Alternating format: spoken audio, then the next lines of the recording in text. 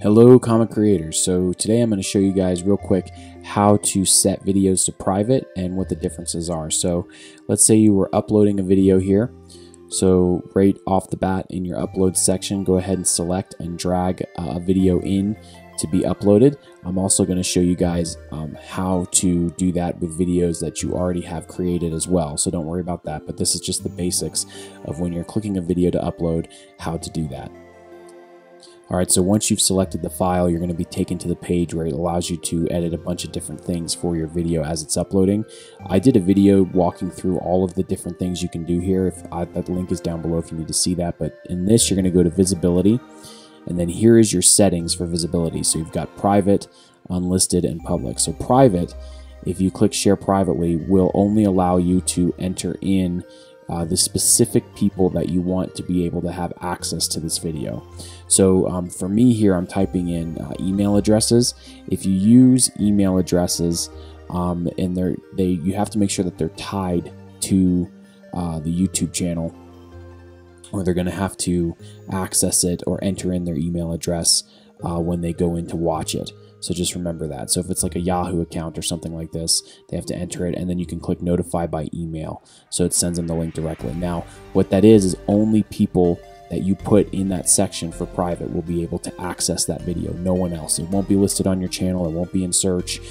Even if they share it with somebody else, they won't be able to see it.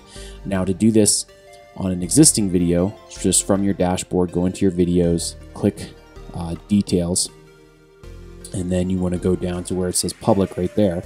And on an existing video that's already uploaded, you click that drop down menu, and that's where you can set to private and add in the people you want to only be able to see it, or unlisted or public. So let me show you the difference here between unlisted and private. So obviously private is where only people that you specifically identify can see it, and unlisted is where only people with the link to the video will be able to share it, and the link is the actual URL that you have here. So when you click that unlisted, only people that have access to this YouTube link, which is right here, that's the link to the video. You can click copy, and you can text that to people, you can email it to people. Only people with that link will be able to see it. Now the difference is that with unlisted, if those people share that link, anyone with the link can see it. Anyone that has the link will be able to view the video. With private, only the people that you identify are able to see it. So even if the people you identify on private share your video, irregardless, the other people they share it with won't be able to view it unless you give them permission. Whereas with unlisted, anyone with the link will be able to view it. So just keep that aware of that. Sorry, I can't even talk. That is the difference between the two.